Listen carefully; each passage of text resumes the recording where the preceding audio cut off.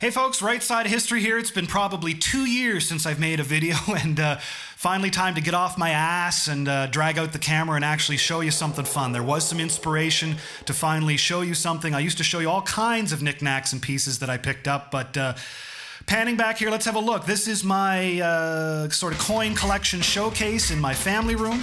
It is a jeweler's showcase made of locking special glass doors with alarms and special lighting and glass shelves. Yeah, this is where all my fun stuff is shown. It's not kept stored away. It kind of comes out so everyone can see it. Of course, the whole reason you're here is because of this piece. This is a very recent arrival. This is the whole point of this video. This is a 1,000 plus ounce 0.917 SS Gairsoppa door bar brought up from the bottom of the ocean by Odyssey Marine. Their expedition, as shown here on the backsplash that I put in there, was the largest precious metals recovery from the bottom of the ocean in history just last year. And there they are with these are the bars coming up and being palleted and so on. That's what they look like on the bottom of the ocean. All brought up sort of in baskets, 4 kilometers, kilometer or so, a mile deeper than the Titanic, from 1941. Sank coming from Bombay, India to the UK. Yeah, here we'll open up the door to have a closer look. Now these do have markings on them. We'll zoom in here and have a close look. I am in conversation with Odyssey Marine. They did confirm this is only one of approximately 10 to 12 of these 917 bars that are left on the planet unscathed. The rest were smelted. These are not one of the 999 bars. There was approximately 450 of those distributed to the public. These were not distributed to the public.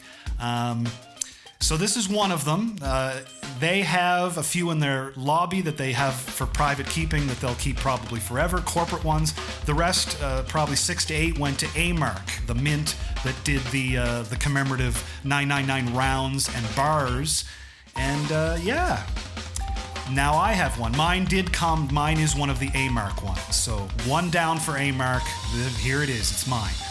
So anyway, it's a beautiful piece.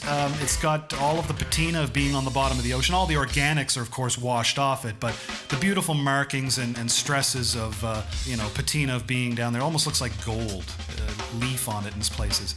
On the right here, I do have a spot where I'm going to put a continued display of some of the 1 ounce rounds and the 10 ounce bars and the 1/4 ounce Britannias from the UK. But anyway, that's the bar, and here she will sit amongst my other fun stuff. Let's just take some final last close looks at the edges.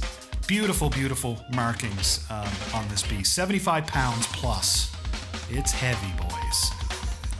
But anyway, there she will sit for now.